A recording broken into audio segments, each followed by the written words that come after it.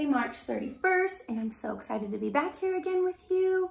So yesterday we read Grumpy Monkey, and today I have another really fun favorite book read that I want to do and have a couple exercises that we're going to do after. So I'm super excited. So yesterday I said we were going to start by doing words of affirmation, and I think we need to do it again today because it's super important. So we're going to say, hug, hug, hug. I love you too. I love you too. You can go sit and do it with us, okay? We're gonna say, I am strong. I am brave. I am kind. I am good. And I am loved. So I want you all to know that you are all those things. You are brave. You are strong. You are kind. You are good, and you are loved. So I want you to know all those things. So every day we'll say those words of affirmation to help us feel good, because we're here again and it's day 2. And this is one of my all-time favorite books. It is called Wemberly Worried. And Wemberly worried about everything. She worried about big things, and she worried about small things. She worried about middle-ish things. She worried about the crack in her wall and the tree in her backyard. And she worried about when her little bunny had to go in the washing machine, because that could be super scary. So she worried. And then her mom told her, you worry too much. And her father said, when you worry, I worry. And her grandma said, worry, worry, worry, too much worry.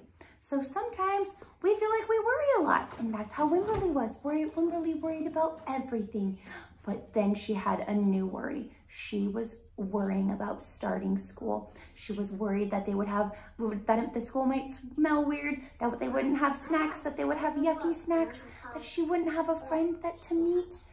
And so she went to school and she was super nervous. And guess what? She found somebody else who worried just like her. And they became great friends.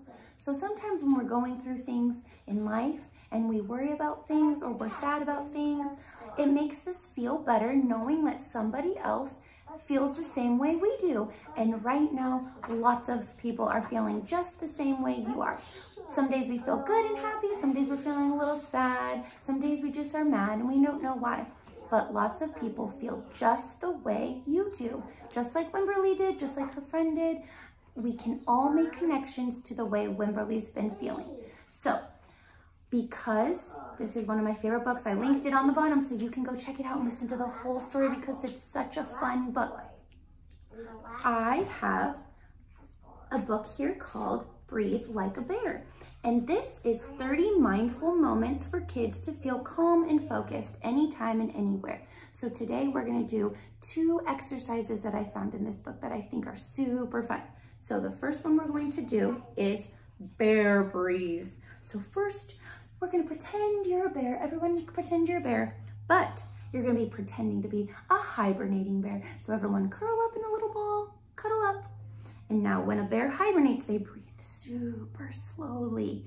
And they breathe in and out through their nose. So everyone take a deep breath in really slow. And out really slow. And you're pretending to hibernate like a bear. So let's do it all together again. We're gonna take a long deep breath in through your nose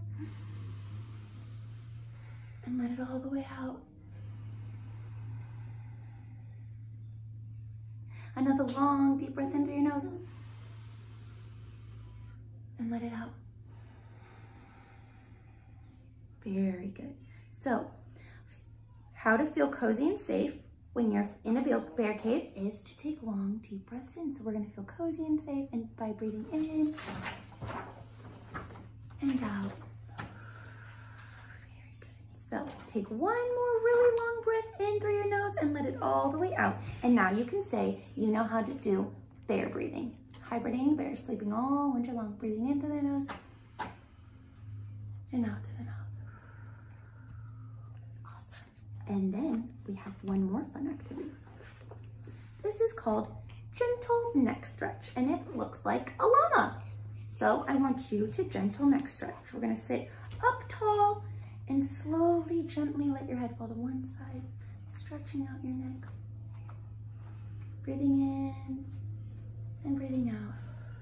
Then I want you to slowly tilt your head to the other side. Breathe in and breathe out. So that's called the gentle neck stretch. So we always sit up nice and tall. We breathe in and out. And I want you to feel how heavy your neck is, or your head is on your neck, and it leans slowly to the right and in and out. And slowly to the left. In and out. Very good. So you learned today how to breathe like a bear when you feel like you might be feeling like Wemberly worried. Breathing in through your nose and out through your nose, nice and slow. Then you also learned the gentle neck stretch like a llama. Leaning to the left and feeling how heavy your head is, leaning to the right. So again, I hope you had a great day today. During this story talk, I want you to listen to Wemberly Worried because it's such a fun book, and I want you to remember that you are brave, you are strong, you are kind, you are good, and you are loved. And I can't wait to see you all again soon. And we'll have a special guest tomorrow. So Mrs. Grant's gonna do story time tomorrow, or book talk again tomorrow. So I will see you in a couple days. Bye-bye, friends.